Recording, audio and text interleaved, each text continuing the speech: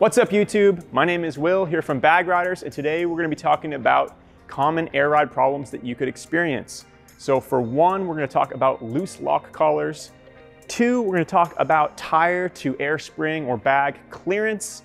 And lastly, the big one, we're going to talk about topping out. So this right here is a lock collar, and you can actually hear it. So the purpose of the lock collar in the case of the lower lock collar here is to prevent the lower mount from your shocks or struts from being able to move up and down on the threads.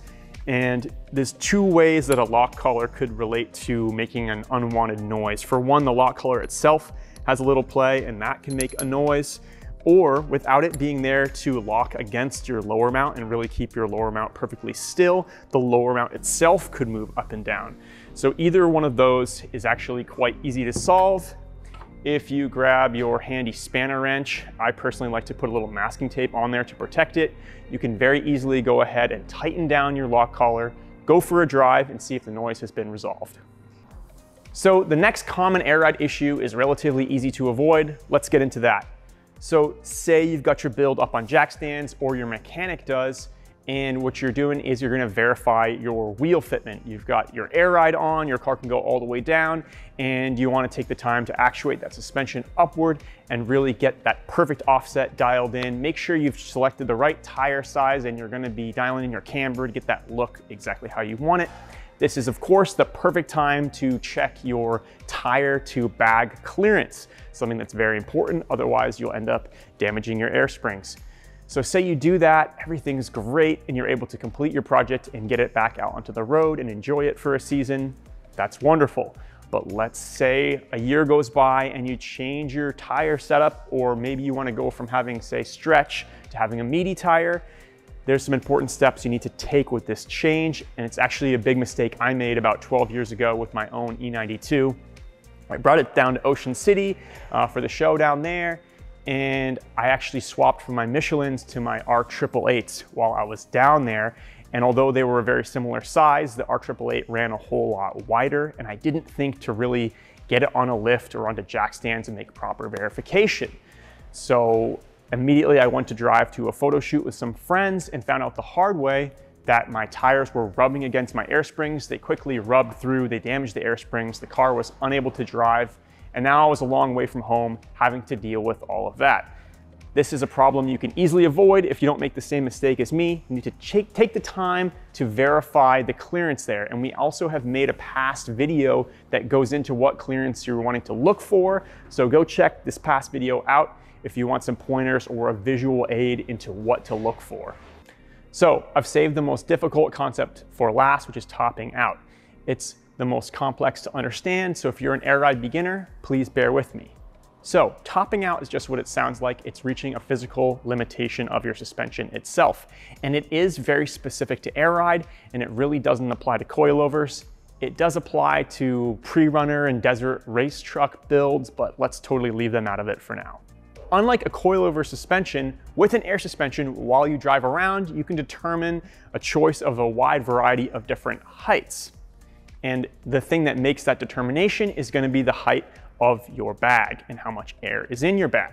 So the boys over at Airlift were kind enough to provide us with this cool cutaway strut with an ability to look inside at what's happening within the damper. And you can pretty easily see what it looks like when we're at full extension within and full compression. So again, this nuance is very much specific to a car that's driving around on air ride. It really doesn't apply if you're on coilovers. Now, can you hear the sound of hitting that physical limitation of maximum extension? If you don't know how to recognize that sound of topping out, you could be going around for days, if not months, while doing damage to your suspension. If you have too much air within your air springs, you could be topping out. And that's not to say you can't go to full height when you want to get over an obstacle in the road. That's not a problem for short-term use. But if you're actually setting up your system, so having so much pressure within your air springs that your dampers have zero extension remaining, you're gonna do damage, and you're gonna notice two things. For one, the ride quality is gonna be terrible, and for two, you're gonna get that terrible topping out noise, and this is even on roads with very few imperfections. So we here at Bag Riders also operate our in-house suspension brand, Super Low Suspension, and from time to time, we receive warranty products back from customers for us to check out, verify, and ensure they're working properly. Now, in the case of ones that are no longer working properly, there is one issue that is far and away the culprit in the vast majority of these cases, and that issue is topping out, especially continued topping out.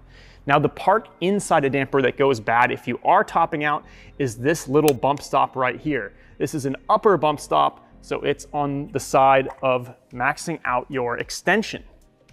If that bump stop gets flattened, you will have a very bad experience, and I urge you to take better care of your suspension and really to understand what topping out is. This is not a wear item. It's not going to flatten itself out all on its own, and if you take the time to understand and operate your suspension as you should, it will last a long, long time. So whether you're on bags or on coilovers, one thing that every suspension needs is available travel for both compressing and for rebounding while you're at ride height.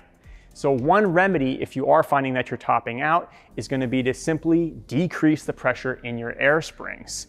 And as you might imagine, doing this will also decrease your overall ride height. If you're hearing that telltale sound, but you're unable to decrease your ride height because your wheels and tires will contact your fenders, or you have some other reason why you don't want to reduce your ride height, there is another option. I've actually made this other video to educate you on adjusting and dialing in your threaded body lengths of your dampers. So please go watch that. Topping out continuously over and over again will definitely damage your suspension. It will cause it to ultimately fail prematurely, and you're going to have a bad experience. If you want more information on any of these subjects, I encourage you to reach out to the original trusted mechanic who did your install, or give us a call and hit up Bag Riders right on the tech line. We'd be happy to help you. And if you're already here and you're not having any of these issues, I'm proud of you. Again, my name is Will here at Bag Riders.